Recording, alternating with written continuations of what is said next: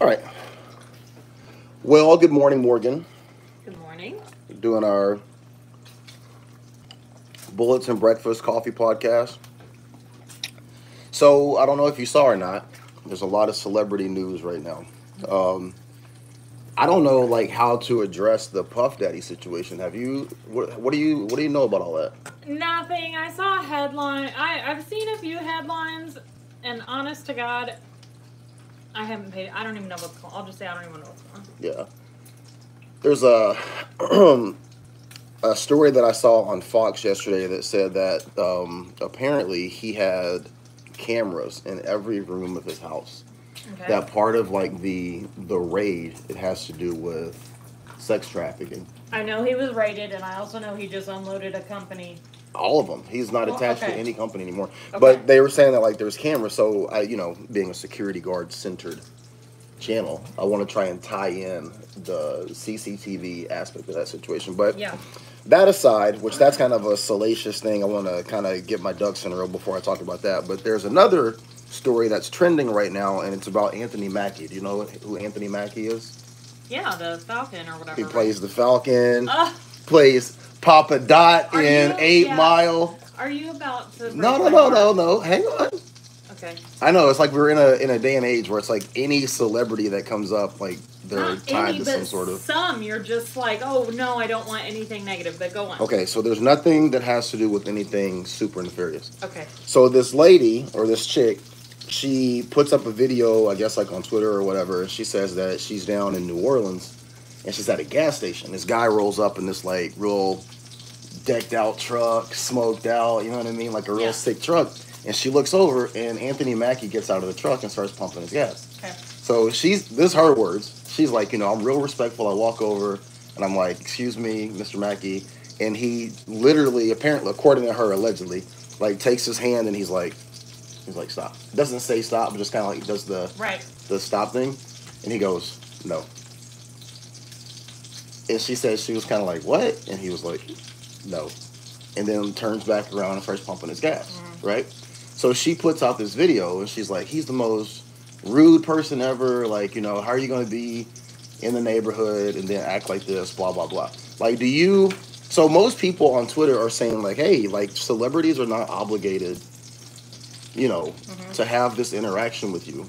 And, you and I were talking about the situation with Michael Keaton the other day, where I was saying, like, we have this view of celebrities and how they view, like, their movies or their relationship to us based on how we feel about them. Right? What are your thoughts on that? Like, is he out of line? Does a celebrity need to engage with their fans if they're out in the public? No, absolutely not. Like, we've talked about this where I'm like, oh my God, I don't know what I'd do if I'd see someone. And more of like, I'd probably just kind of stare creepily and inside be fangirling if it was someone who I liked, right? Or maybe even a little externally. But absolutely not. And in a general consensus, I know the fact that they're a celebrity, you're signing up for the popularity that comes with that, whether it's good or bad popularity, but you're signing up for that recognition. Recognition, thank you. And things like that.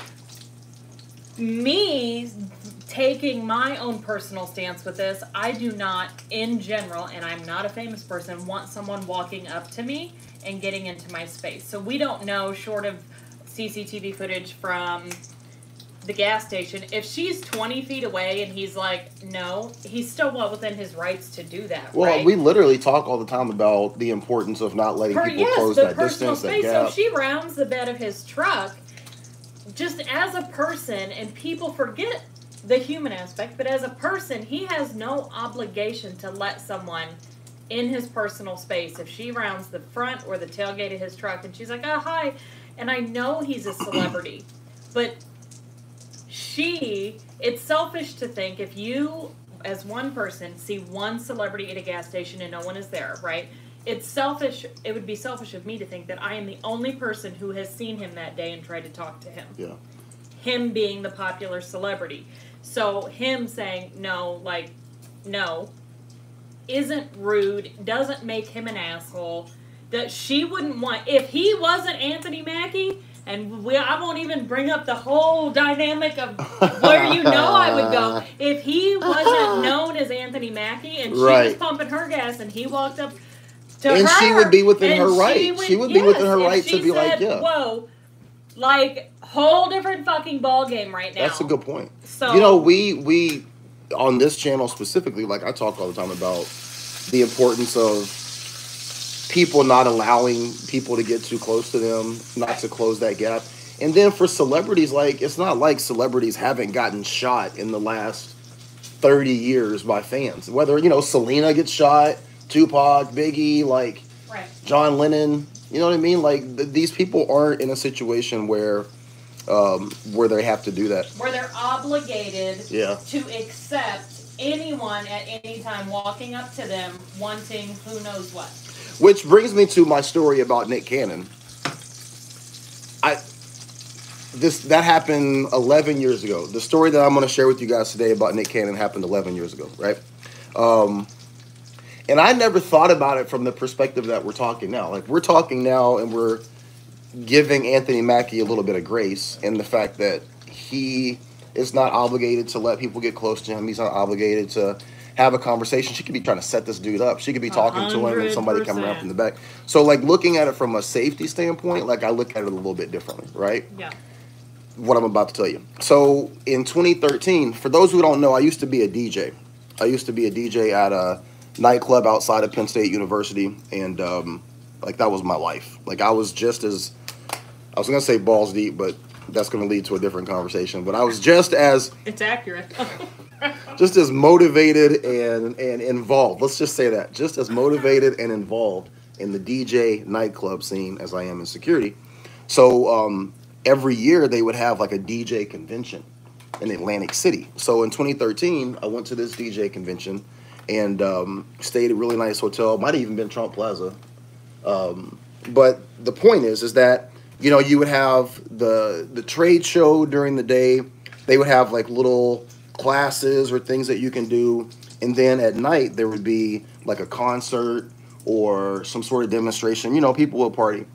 So me and this other guy that were hanging out there, we went to, it might have been like Caesar's Palace or some shit like that. And we go to this nightclub after the day's events or whatever. So I'll just get to the point. Long story short, in the VIP section sits Nick Cannon.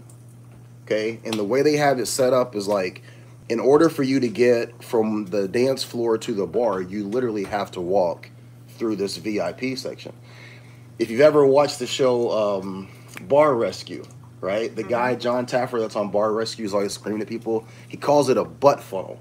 And a butt funnel is where the people that are on the dance floor have to go through a tight squeeze to get to the bar, and that puts people in close proximity, and that's how people spring up conversation, right? That was just a little tidbit of extra information, if anybody cares. Now that I have my degree, you know, I have all these smart things in my mind, right? So anyway, I walked past the VIP section, and I see Nick Cannon. Nick Cannon is sitting in a VIP little booth thing, and he's completely by himself. He's on his phone. And I'm like, oh, shit, that's Nick Cannon. And I go, hey, Nick. And I take one step towards the VIP, and this dude who's like twice my size and my size and a half in height, he just like little kids me and puts his hand on my chest, and he's like, stop. He's like, oh, Mr. Cannon ain't talking to people today. And I'm like, first off, get your hand off of me. And he like grabs my shirt tighter, and I was like, or if you would prefer, you can keep a hold of my shirt, your choice, right? And so while the guy's like gaffling me up, from behind me, I hear a voice that immediately I recognize. And he goes, hey, man, let him go. Punk ass bitch. And I'm like, that cannot be what I think it is. And I turn around, and sure enough, the neon icon Riff Raff is sitting directly on the other side. There's a second VIP booth. Right. Riff Raff is over there with like, there's a squirrel on our... on the hammock? On the hammock, I thought. He might be hanging out. Anyway. No, Riff Raff is directly across. He's behind me. He's got like women and like fucking alcohol. Riff Raff, his joint is popping. And the bodyguard like looks over at Riff Raff and he goes, hey man, come over here with us. And I'm like, what?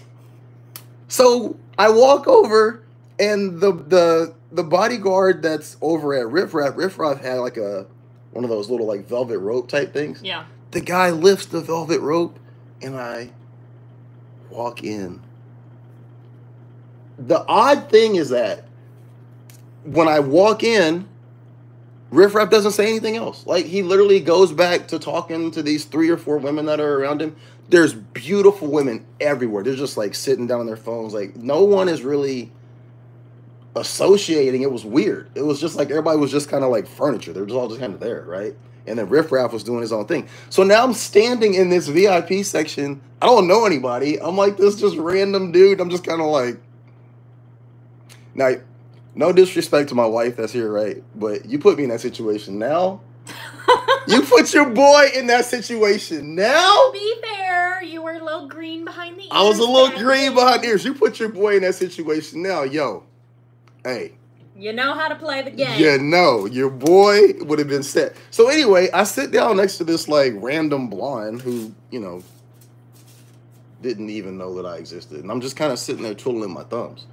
And so the bodyguard comes over, he's like, yo, man, you want some drinks, some champagne, man, help yourself out, you know, whatever. So I like drink a little bit of fucking alcohol or whatever. And I just sit there for like 45 minutes. I literally just sit there just kind of like, and then Riff Raff gets up and he's like, all right. He's like, hey, let's go. And he looks over at me and he goes, hey, man, we about to hit the strip. You want to go with us? And your dumbass said no. I was going to dramatically get to that. Oh, sorry. Forget you heard that. So Riff Raff gets up. All right, everybody, let's go. That's how Riff Raff talks if you've never heard him talk. And so everybody gets up and they start grabbing their stuff. And he looks at me and goes, hey, man, we about to hit the strip. You want to go with us? And in that moment, for whatever reason, Come on, Days of Our Lives. I said, no, man, I'm good. I don't know why I said that. No, man, I'm good. Nah, man, I'm good. 12 beautiful women. I'm assuming a Lamborghini or some shit. A rap star. I could be doing security right now, or like the lead blunt roller guy. Like, there's a lot. I could be like a hype man. Who knows? You fucked up. Who knows what could have happened? Why do you think that you know me. Why do you think that I hesitated in that moment? How old were you? 20, no, 30. You had been early 30s. Well, 10 years ago. So 36.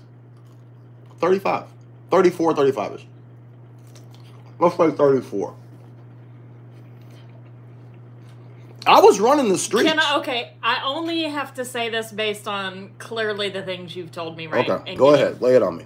Because you were cock of the block in the circles you run in, but... Big fish, small pond. Big fish, small pond, but now you're a little fish thrown into the big old ocean. Into the ocean. So for me, that's the analogy I use, just knowing what I know about you and all the stories and things I've heard. Like, if I had to peg it, you said that probably just for the fact that it's just like, kind of like a holy fucking shit, but... Knew you couldn't hang, bro. And not even probably you couldn't hang, but there was probably a trepidation. Maybe not, but there probably would be a trepidation there. Because you don't... All of the assumptions and stereotypes about what you think could happen that night, right, run through your head. Like The Hangover. Yeah, you literally took the words out of my mouth. Like, you know, you don't ever go thinking that that's how the night's gonna go. But now that we've all seen that movie, if four dudes go to Vegas, you're kind of like thinking that, going, yeah, let's not do that, okay? But you just don't know, so... I think that, you know what, that brings up a great point. You know, we all look, I can totally tie this into security. A lot of times we have this idea of the types of situations that we can, I don't want to say be successful in, but that we could handle, right? Guys all the time are like, oh, you know, there's an active shooter, I can handle the active shooter. Oh, yeah, I train, right? Oh, if there's a hands-on situation, I got to get into it with somebody, I can defend myself. Like, the way that things play out in your mind and your ability to handle them in Totally reality different. are totally different. My shooting instructor Marcus said something the other day that I thought was so applicable. He goes, "Can you swim?" And I was like, "Yeah." And he goes, "No, no, no, no. Can you swim?" He goes, "There's being able to swim, and then there's being able to swim. So if I put you, you're 6'2". If I put you in a 10-foot pool, and I put you in the middle of the pool, can you swim from the middle of the pool to the edge?" Yeah. Okay. If I put you in a 20-foot pool and I put you 25 yards down at the end, can you swim from there all the way to the other without having problems? I'm like, maybe. Might be bigger than a 20-foot pool, but I get where you're Oh, going. I'm saying 20 foot deep. Oh, okay. You know what I mean? Okay. He goes, "Can you swim in the ocean? Can you swim in the ocean with your shoes on? Can you swim in the ocean with your shoes on and all of your gear?" Like Navy SEALs, they swim in the ocean with gear, with guns. That's being able to swim, right? So, yeah, you can party. You can pick up women. You know what I mean? Yeah, it's one. Yeah. You can party. You can pick up women. You can run the streets. You can shut down the bar. In rural Pennsylvania, motherfucker, can you do that in Atlantic City with Riff Raff? Like, are you ready for that? Right. That's Now, exactly right. Me at my age, I would try. I would definitely try. If I lose, I lose. You could do it today. I could do it today. But you have so much under your belt. And, Life, yeah. In life, in order for you to take on heavy challenges, you either have to be at a level of assured confidence where you've had enough experiences to know that you can handle them, or be insane, or be young enough or naive enough to not know what you don't know. Right? Yeah. Sometimes you can surprise yourself. I surprised you asked me 2 months ago about a dog attack to my face, knowing how I feel about it. I Bring the handled mood that. down. No, but I feel like I handled that. If someone would have asked me 2 months ago, I would have been totally what I think you expect to be, which is not handling. It'd be like the worst thing ever, and it was terrible. But in the moment of bullshit, I think I handled it really well, and You handled it extremely well, executed yes. the things Yes. well, and I never would have thought I could do that. So I think sometimes you maybe would have surprised yourself 10 years ago or 11 years ago. As corny as it sounds, because like that was an anomaly of a situation. Bullshit. You have so many anomalies. I have a lot of situations, like I, for whatever reason, run across celebrities in weird situations. But I do think that like that's one of the top 5 regrets that I wish I would have seen how that night would have played out. Yeah. It was weird and random. It would have been balls deep in 5 different women. Oh my gosh. I cannot believe you. Just pointing out the obvious. You're horrible. Have you read any good Am I the Asshole lately? No. Okay. Well, that was my Nick Cannon story. Let me see what the comments say. Somebody says, "Bro, you look just like me." I'm going to go to this guy's page and see what he looks like. Hopefully he's not ugly. Jake Spade Production says, "Hey, y'all." He says, "Celebrities or something. Won't do protection for, honestly." Somebody says, "I just subscribed." Mike, thanks for the subscription. I appreciate it, man. Somebody says, "I'm about to lie on Nick." No, there's no lie. I didn't have any. Listen, there's nothing to lie about with Nick Cannon. There was no interaction. He never looked up. It was only his bodyguard, and he was adamant that I was not getting in. Frank Martin says, "I have to provide security for celebrities. Some are clueless about their own safety. They think everyone loves them." Oh, hey, there's a good picture on Coleon Noir's page where I think I don't know if it's the baby. It's some rapper. I don't know all these new rappers, man. I'm getting old. Everybody's a little or a baby or something. But one of the main rappers is taking pictures with his fans. And you can clearly see that in his hoodie pocket, he has his hand on a firearm. And the firearm is pointed towards the fan. So the fan's coming up and putting their arm around him and hugging him. And he's like, "Hey, what's up?" But he got his hand on his gun. And there's a lot of conversation about whether or not like that's safe, whether or not it's proper. But it goes back to the Anthony Mackie situation of, these guys, they're targets, Do you think country singers feel that way? Like, is that just a rapper thing? Is that a you hear about celebrities, whether they're black celebrities or like, you know, Tom Cruise is well known for freaking out on people to try and talk to him. Johnny Depp apparently like is maybe one of the more sociable people. Mm-hmm. But like, do you think that country artists feel that way? I don't ever hear stories about country singers like being rude to people. Yeah, no, I don't either. I don't either. I don't ever hear. I mean, what was the Morgan Wallen? I mean, you know, Morgan Wallen called somebody the N-word, but you know, let me tell you, that is how. Oh man. So, but I don't know the story. It doesn't matter. But I don't know the story about that, so I don't know if it was a fan situation or. Let me just say this with all honesty and transparency. Okay, that's how good Morgan Wallen's music is to me. I'm sorry, man. I fucks with Morgan Wallen. I don't know. I'm sorry. Like, I don't know what the situation was, and if I ever met him, you know, we just have to let that shit slide. I mean, I don't know. You never hear it, but you know, I don't know. I almost never hear positive stories, though. Let me just say that about country music. You really don't hear about people running into country singers. Right. I want to talk about, like, some of the... It's crazy that all this ties together. Speaking of Riff Raff. So Riff Raff has been accused by a lot of people, mostly in the black community. People accuse Riff Raff of culturally appropriating the worst aspects of black culture. So you know who Flavor Flav is, right? Oh, yeah. All right. So Riff Raff basically kind of carries himself and dressed. He doesn't necessarily do that now, but like back in the day, he kind of carried himself like Flavor Flav. Okay. You saw the movie Spring Breakers with James Franco? No. And Selena Gomez?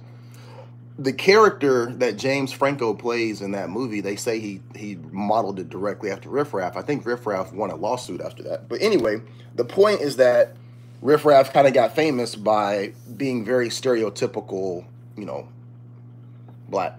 Yeah, that's him. Right? Here, let me see it. For anybody who doesn't know who Riff Raff is, that's Riff Raff. Ice grill and all that shit, right? He's a white dude, yeah. Morgan was like, is he white? I'm like, because he looks white. That's what this whole conversation is about. Are you not paying attention to what we're talking about here? I don't know who Riff Raff is. Go to my, here. I'm going to pull up my channel. I'm going to show y'all a picture from that night, if y'all haven't been on my channel and seen it. Iceberg Simpson is what he calls himself. This is the most random conversation.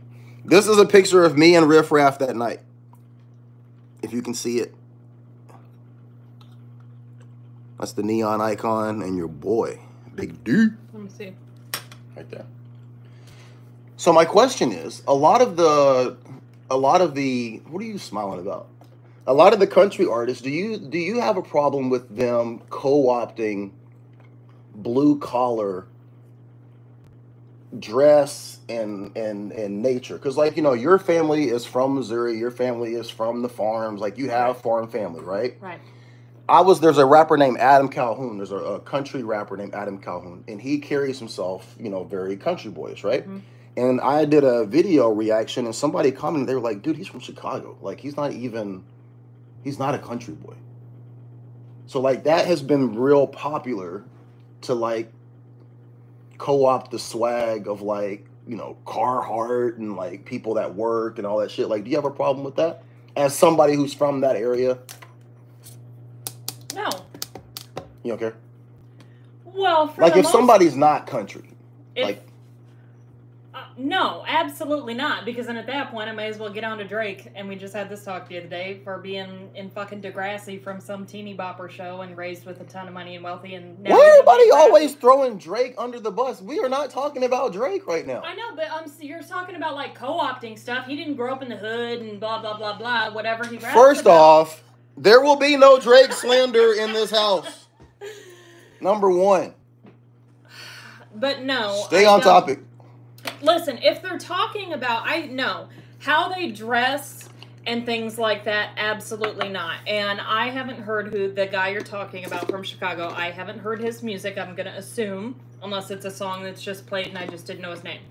But I think it only matters, like, I don't think it matters. No, I would not look at someone and if they're talking about whatever they're singing or talking about in their music, you know, and be like, oh, you don't know that because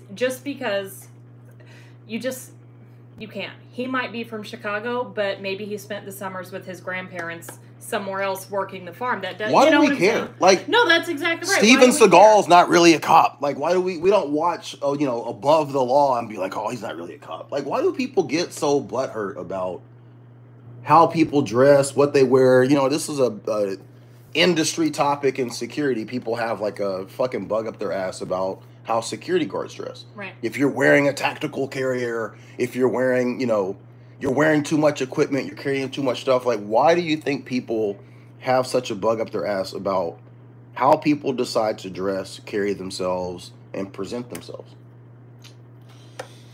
Without bringing Drake into it.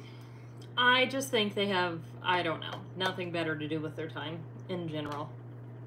But I don't know. I just want to riveting conversation from my wife over here today. Hold on, but who just questions that? Who questions the people, Morgan?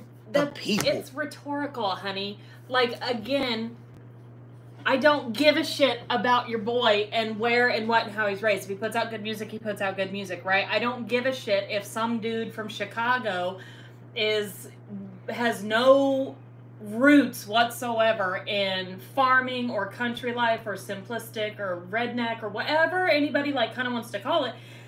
I don't care.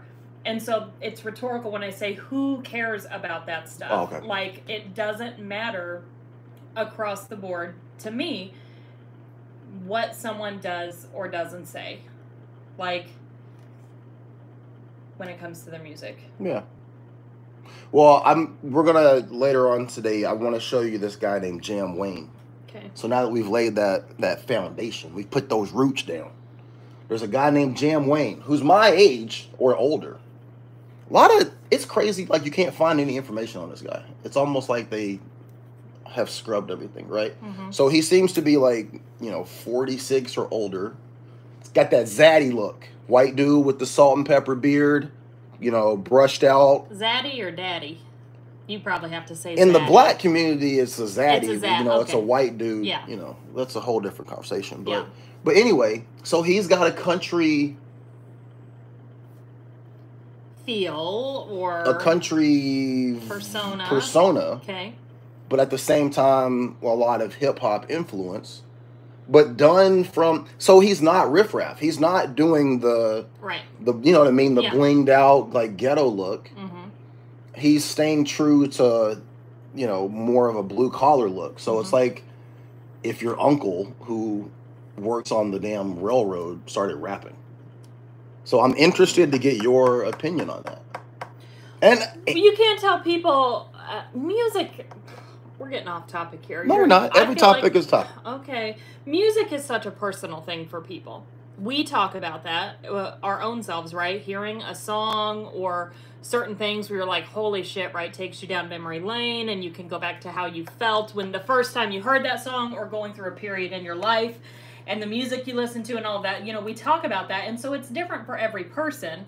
And you can't say what someone is interested in, and I am in no way musically inclined, so for me, I can't even begin to describe what an artist or someone who loves music from the making side of it, what they like or don't like, right? And you can't tell people because you look a certain way. That is across the board in so many times, because you look a certain way. I may not like the songs Beyonce's come out for country, but I hope she fucking succeeds if that's what she wants to do, and if she can put out some real bangers, right? And there should be no one saying, oh, well, you've done pop or you've done this for the last 20 years. You better stay in that lane. Yeah. Gatekeeping. Yeah. When I was a kid, I grew up in Arkansas, and I grew up like first generation middle class because my parents grew up in segregated neighborhoods, right? So when my dad bought his first house, it was in a white neighborhood. He was the first generation that was allowed to do that. I don't think people understand that kind of stuff, right? They don't. So the kids on my street, you know, we had like 12 families from the end of the street all the way down to the other end of the street. There's 12 families that lived there. All the kids on my street were white. Mm-hmm. And probably 5 of those kids were like between 5 and 8 years older than me. So I'll never forget, we had these 2 brothers, right? And it was Dusty and Randy. And they literally could have been the prototype for Beavis and Butthead. One was a brunette, one was a blonde. They wore Metallica t-shirts. I think they might have been like inbred to a degree because they were like half, you know what I mean? I'm not saying this to be rude. No. I lived in Arkansas. It is what it is, okay? I know. But they were really into heavy metal. So, like, they had the IROC Z that was parked on the side of the street that was up on blocks. They were always working on the car. They were just that kind of guys, right? Right. So, they would always blast Metallica. And so, I'll never forget, like, I'm playing basketball in the street. I'm 4 houses down from them. And they're playing Metallica 1. Doom, doom, doom, doom. Doom, doom, doom, doom. And I'm playing basketball and I'm listening to this song and like I'm getting goosebumps right now. Like that song just hit. And I'm listening to this song and I'm just like, fuck. I'm 10. I didn't say fuck, but yeah, it just hit me. You know how like a song hits you? That song hit me. And I remember like my basketball rolling down the street so I could walk down there and my parents were like, stay away from Dusty and Randy. They're devil worshippers. They're devil worshippers and they're gonna try and eat you or something. You know what I mean? Yeah. Not, they might have, who knows. But anyway, I go down there and they're working on the car, they're playing Metallica, and I asked them, I said, what song is that? And he goes, like, oh, it's Metallica, that's Metallica 1. And so we started talking about Metallica, right? I go home and it just so happened within like, a short period of time after that, I'm watching MTV and the video comes on. And I tell my dad, I'm like, I want that record for Christmas. And my dad was like, what? And I'm like, I want that record for Christmas. He's like, why? I'm like, I like that song. And he's like, we don't like that song. I'm like, what do you mean do you mean we don't like that song? And he goes, that's white folks' music. We don't listen to that. We don't listen to that. And that put like this weird feeling about music that had never been there before. So fast forward to like the summer of my 8th grade year going into 9th grade. I'm hanging out with my friends and we go over to Bo Freeman's house. I'll never forget. We go over to Bo Freeman's house. His dad had just bought a Corvette. And so, Bo's showing us the Corvette and he's like, you got to listen to the sound system. And he gets in and he cranks it up and it's Smashing Pumpkins Today. And the same reaction that I had to Metallica, I had to that song. And I'm just like sitting there. I had never heard anything. It could have been the fact that it was a brand new sound system or whatever, but I had never heard that song before. And I had never heard something sound like that since the Metallica song, right? And I'm like, who is that? Smashing Pumpkins. And so like I had this moment of this weird feeling of like not wanting to lean into that type of music. On the low, I started listening to Smashing Pumpkins. I started listening to Nirvana. I started listening to Alice in Chains. Like I'm listening to all of the grunge music, but I'm doing it in my headphones where my parents can't hear it. You know what I mean? And I'll never forget, like, there was this girl, she sat in front of me in one of my classes, and she had a Nirvana shirt on, and it said Slivers, one of their songs, right? And I knew, and I wanted to, like, talk to her about the fact that I knew. This is before the internet, guys. Like, back before the internet, if you were into something, you had to seek it out. And, like, everybody just didn't pick up on references and shit, like, so I'll never forget that, like, just knowing that I knew that song. I wanted to connect with this chick. She was an outcast in my school because she was one of the grunge kids, and like that wasn't something that everybody was into in Arkansas, you know. And then, she reached out to me on Facebook years later after graduation, fucking 10 years later. And we talked about that. I was like, music was such an important part of my life. And, I had a hard time coming to terms with who I was, what I liked, what I was into, because like I had all these barriers placed on me, and I remember you sitting in front of me and you wearing that Nirvana shirt, and I wanted to talk to you about that Nirvana album, and she laughed, and Mm-hmm. I think she ended up killing herself a couple of years later. Oh, fuck. Yeah. That's terrible. Okay. Yeah. But, no. I don't know where I'm going with that. It's just dude, you get old. You have like random morbid stories. Like, did you ever talk to your parents? Like, have your parents just like tell you stories about stuff like when they were younger and stuff, and like you would just hear things. You'd be like, why have you never told me that? And they'd be like, oh, it just never came up. You'd be like, you. No, it wasn't a why didn't you ever tell me. But yes, I ask my parents stuff all the time. My parents are big storytellers, so. But never a why didn't you tell me that? Like, it ain't my business to know till it's my business to know. So I've never thought about asking them, why have you never told me that? Oh well. Anyway. Were you you don't remember where you were going with this? No, just I don't know. I mean, we were talking about like cultural appropriation and like how I told I got a question. Well, let me just say this real quick. I told my kids, like what you like, be who you want to be, love who you love. You know what I mean? Mm-hmm. It took me a long time to just like be open and honest that I like white women. Mm-hmm. People in my family would be like, you only date white girls. I'd be like, I would get so defensive. I don't only date white girls. I dated Keisha in 8th grade. And you know what I mean? Like, it would be like this big argument. Or like, a black woman would see me with you, or not with you, but with any white girl. And they'd like roll their eyes and suck their teeth. And, I'd feel this need to like apologize or advocate for who I was with. Mm-hmm. You know what I mean? It took me a long time. And I was in my, late 30s before I just got to the point where I'm like, I like what I like. I don't need to defend it to anybody. I don't need to explain it to anybody. Like, who gives a fuck? Mm-hmm. The same thing with dress. When you and I first got together, you and I met in 2016. It was probably 2012, 2013 before I really started allowing myself just to dress the way that I want to dress. Like, people give me a hard time. Oh, you wear flannel shirts all the time and you dress like you're a fucking hick and da-da-da-da-da. It's like, you know what? That's what I like to wear. I liked how you dressed when we met. I'm not sure if I'm allowed to say like my favorite on what here. Oh, that mesh crop top you had. Oh, but I like your flannel and your t-shirts and your. I can't pull off the mesh crop top when I'm 80 pounds heavier than when you first met me. I'm just saying I like all the which ways. Like, it was a little different at first, I'll say, but we had a big conversation about the whys. It was when we actually visited Portland before we moved to Portland, and you went to that farm store. Oh, yeah. But, like, but no. Now, is it cultural? See, I feel like that's such a... I know that's such a PC word. Is it cultural... Here's my question. Is it cultural appropriation, though, like what we're talking about with the dude from Chicago... Basically in reverse with white people.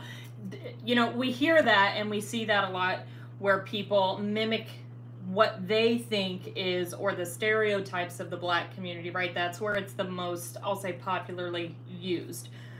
But is it still, would it be deemed, is it appropriate to use the term cultural appropriation in reverse with white people? If it's white guys taking on country persona, I think it is. Like, if I was a blue-collar worker, if I was somebody in your, I don't know, like maybe, I don't know. I think it's weird if you're doing it in a negative way. You know what I mean? Like, I think it would be bad if like somebody was dressing like a lineman, a blue collar lineman, and then having some sort of negative connotation to it. I guess that would be the only thing that I could see something being wrong with it. But country people in the country music space seem to like it regardless. Like, they don't seem to question it. I don't ever see anybody that's a country fan question somebody's authenticity. Maybe a little bit with Morgan Wallen. You know what? The only time I've ever heard it, I will tell you, the only time I've ever heard it in that regard is when the artist is specifically targeting women. Like, people have a problem with Sam Smith, Florida Georgia Line, and a little bit of Morgan But Wallen. men have the problem, and you it's men. Thoughts Go out ahead. of my head just now, because that's I don't want to say women, but I am. Women run country music from the fan base. Yeah, that's where the money comes in. So for me, I like from Luke Combs, who's a big dude, right? Like not necessarily the most attractive, but like he can sing the things he sings about. Panty drop, right? Like I'm saying, and as a woman listening to country music, and the same with Sam Smith, it makes you go, or Sam Hunt, sorry. I thought you said Sam Smith. You said Sam Hunt, yeah, Sam Hunt. Sam Hunt is totally different type of genre, you know, in his way, and same with Brantley Gilbert is more of the rock country, you know, and has kind of that rock look to him. But like women run country music, and so I feel like you really only get the men, and maybe rightly so, but who go, you don't know nothing about working these fields, right? You don't know nothing about this, to Sam Hunt, who maybe doesn't know about working the fields and this and that. But again, it's one of those things like women run. That's probably the only time I base of ever country hear music. something negative is like guys Right. that have a problem with like the guys who are really popular with women. Right. But that's, you know, when I was in, I'm gonna date myself here. We had like when I was in 6th grade, we started a anti-New Kids on the Block club. Do not tell Krista that. I'm gonna tell her, Krista, we started an anti-New Kids on the Block club because all the girls were like, they were crazy. How old are you? How old's Krista? I was like, yeah. I was like 11 at the time. Yeah, that like tracks. everybody was crazy about like you could not try and talk to a girl at school without them bringing up New Kids on the Block. So all the guys, we all got together and we were like, we hate New Kids on the Block. I had never heard one New Kids on the Block, but I was going hard for my crew. Yeah. And we didn't fucks with New Kids. I don't fucks with New Kids. They're a smidge. We're gonna tell Krista. They're a smidge before my time. Yeah. Just a smidge. Yeah. All right. Well, this was a good chat. Huh. Anybody got a question for me before I get off of here? All your fans are like, we love New Kids. I know, right? No. In the country. Okay. Hey, that's a dope t-shirt slang. That's a dope t-shirt. What do you say? He said, in the country, ... there is no appropriation. I like that. Yeah. That's a bar. That's a good t-shirt right there. Yeah. With a black dude with a Confederate flag on. My granny would wear that shirt. Hey, well, this will be the last thing. Morgan's grandma, very proud country woman, okay? And very high up in the United Daughters of the Confederacy. She runs the chapter. So for those who don't know, the United Daughters of the Confederacy is a Southern-based group that started after the Civil War. And their primary job was to take care of and to nurse and care for the Confederate soldiers that were getting older and dying in, say, like the late 1800s, early 1900s. And as the majority of the remaining Confederate soldiers passed away, they picked up the mantle of something called the Lost Cause. This is a little bit of history for you guys, right? So the Lost Cause was an effort to preserve the heritage of the Confederate Army. So all of the statues in 2020 that people were advocating to have removed, those were put up. The money was raised. They were erected. They were created by the United Daughters of the Confederacy, right?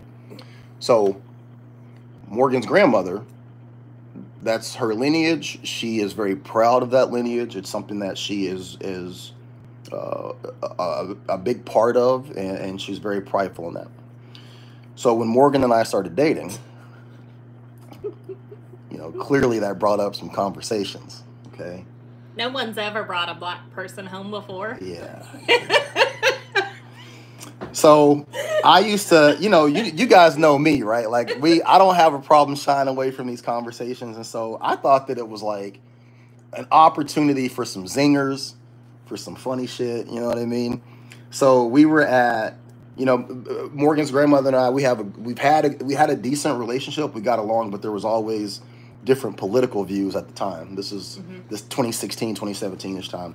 And so I think we went to Christmas, or I think it was Thanksgiving or something. Went to Thanksgiving, and then Christmas, and then Easter is when, if you're getting to the conversation that happened, Easter was when it happened. So it was your third holiday with my family. Well, at some point in time, you know, we had like a little contentious conversation, and it caused like some problems, right? And so we had basically tried to mend the fences and get along. And so I didn't have a problem with her. I think that the misconception is that like I held some sort of grudge or some sort of negative view of her, and I didn't.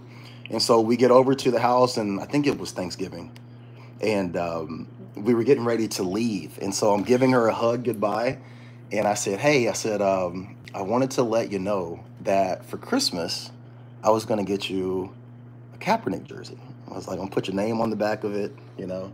And she kind of just like sat there, and she just kind of shook her head, and she goes, well, I've got some stuff for you downstairs too. She was like, do you want me to go grab that? And I was like, no. And I was like, let's stop this conversation before it goes any further south. And she was like, okay.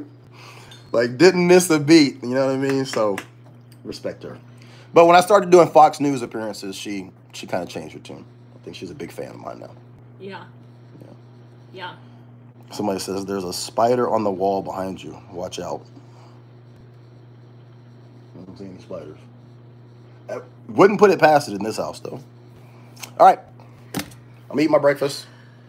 We've been on here for 45 minutes. Y'all, thanks for listening to us chat. Look, I like doing these live streams with my wife because part of the security guard community, if you're here and you're from my channel, I try to talk about all aspects of what we do. I talk about the defensive tactics, the training, the firearms. I talk about the soft skills, the importance of the soft skills.